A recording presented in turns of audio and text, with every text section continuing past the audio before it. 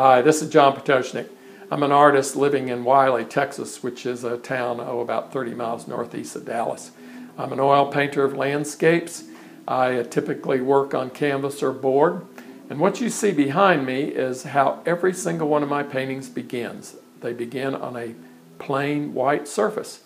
And on that surface, I hope to communicate something of value and worth to all those people that view my paintings and purchase them. Some of you know who I am. You have supported my work over the years. You have encouraged me. You have been my students. You have even become collectors. And it's you who have made it possible for me for 30 years now to be a professional artist in the fine arts. And so I just want to express my appreciation to you and a sincere thank you.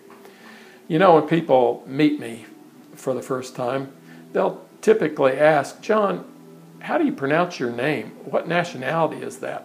You know, and I get it. My whole life, people have fumbled and stumbled over the name, and it's a difficult name, I admit. In fact, yesterday I got a phone call from a salesperson, and she said, is this John Pototschnik? And sometimes in those situations I'll just say no. But I've been called Pototschnik, Pototschnik, Pototschnik.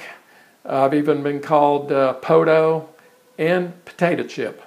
Friends of my dad nicknamed him Spud for a number of years. So we've been called, you know, all kinds of things. I remember a commercial years ago that ended with the phrase, I don't care what you call me, just call me. You know, and I kind of like that to a certain degree. But, you know, a simple way to remember it for you all would be to think of it phonetically. If you think of the author Edgar Allan Poe, and then think of your toe, and then sh and nick, and you put all that together, it comes out Pototschnik. Pototschnik. So I hope that helps, takes some of the confusion out of it, and helps you better able to pronounce it. It's an Austrian name. However, I was not born in Austria. I was born in England in a town called St. Ives in Cornwall County. It's in southern England.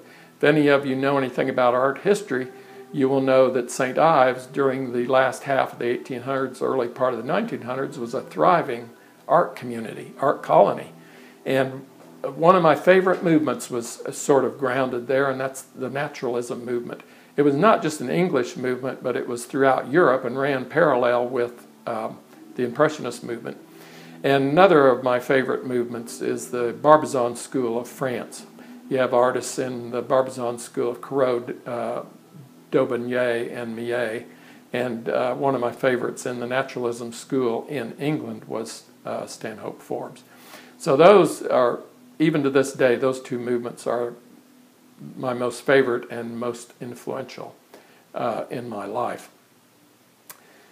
Some of you, oh yes, I wanted to also tell you that my dad was stationed in England during World War II, and that's where he met my mom.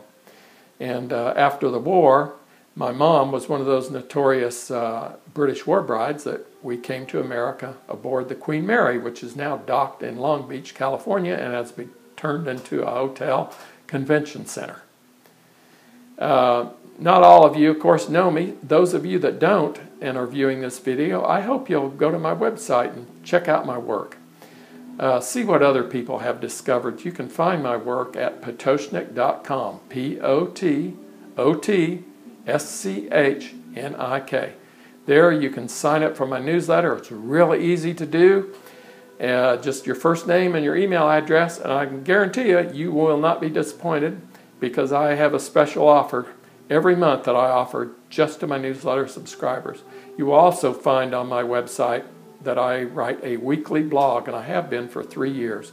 It's informational, educational, and inspirational. And I have quite a few people that read that every month, have become followers of it, and I believe you can also be one of those people. This is my first video, and I intend to do more and give you little snippets from time to time that are going to be very helpful, and I think that you will sincerely appreciate. So thank you for tuning in. I sincerely appreciate it. Until we talk again, I'll see you next time.